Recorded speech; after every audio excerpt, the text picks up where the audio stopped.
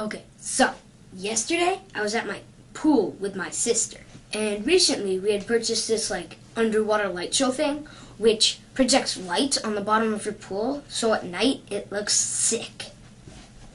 The structure of this underwater light show thing is waterproof. So, if you throw it in the pool, then it won't electrify the water, so you don't die. So, this underwater light show thing, their manufacturers were so stupid that they had a remote, but the remote wasn't waterproof. So if you threw it in the pool, just by accident, and it lands in the water, then you're screwed basically, because if you touch the water, you're gonna get electrocuted. My sister was trying to turn on this underwater light show when she finally figures it out.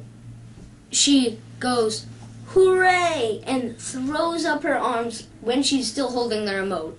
And the remote goes flying into the pool. So we're like, "Oh my God. Oh shit, don't tell anyone. This will be our secret. Don't tell anyone."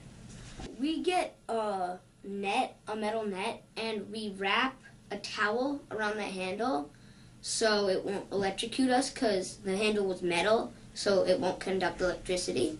So we reach in and scoop it out, and we're like, okay, we got it out, so let's just hope no one goes swimming for the rest of the year and die.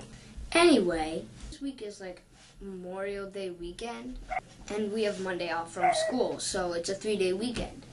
The problem with this is my mom feels it's okay to pile on at least 7 chores on Memorial Day. So instead of hanging out with my friends, I am inside cleaning my bathroom, tidying up my room, taking my laundry up and down the stairs, and then doing the laundry. It's crazy, but it's not entirely bad. I mean, I get $5 a week for it. Speaking of which, I'm now saving up for an Xbox 360. So, I mean, if you wanted to help out, that'd be really cool. Just leave a comment and tell me and send me money. Or even better would be if you're feeling really nice and you just want to give me your Xbox 360.